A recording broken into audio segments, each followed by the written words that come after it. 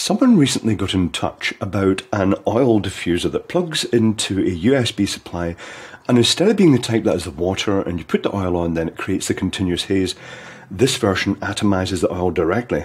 So I had a look on eBay and I found either a knockoff or a variant on that called the Phytosun aroms, and they were selling these off quite cheaply.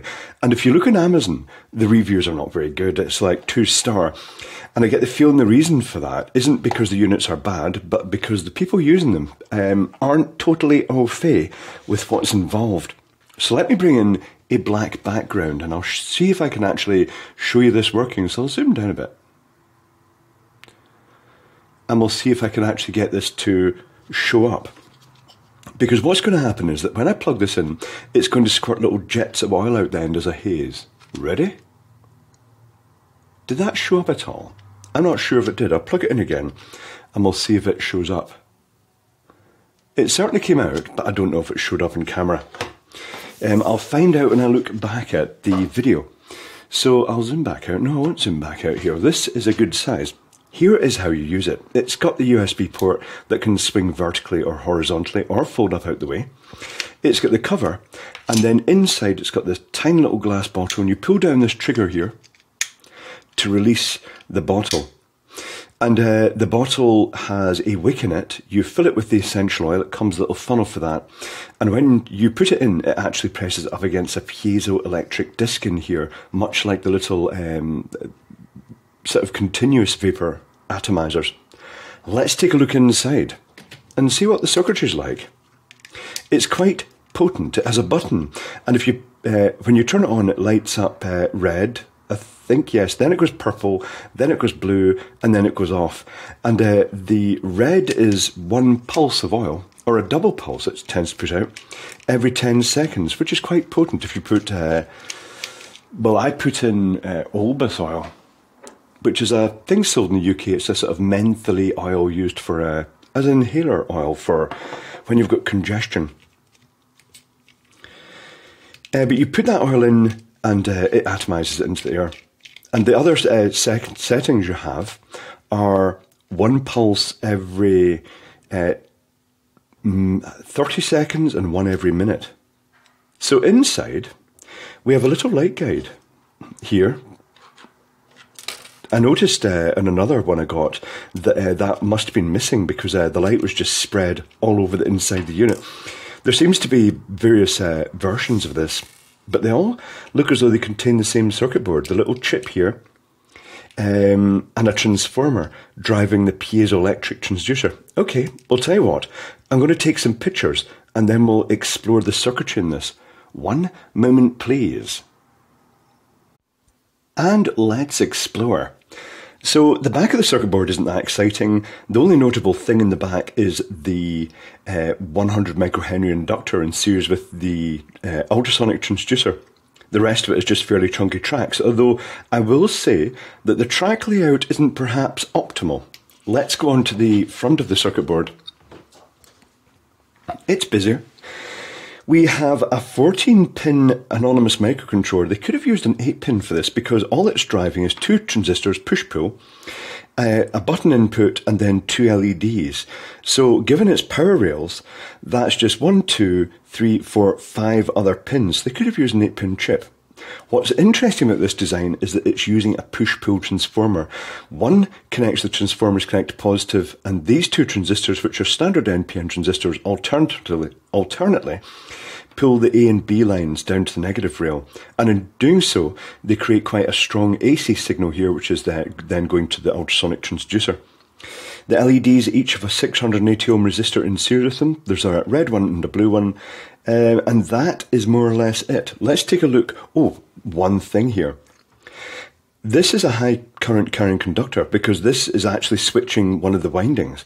It's odd that they've run it in what looks like a power pin in the microcontroller and then sort of taken out through that pin. Not sure why they've done that. But generally speaking, you shouldn't really have the microcontroller on the same track as sort of high current load. Also, this little decoupling capacitor tucked up here is the only sort of filtering from USB supply to the microcontroller.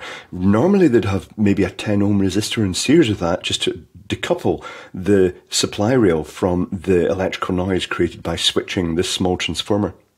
Let's take a look at the circuit board. I shall zoom down just a tiny bit more. So here's the incoming USB supply. So we've got a 5 volt rail and the 0 volt rail. We've got the decoupling capacitor across that, and then we've got the microcontroller. The button is pulling down to the 0 volt rail.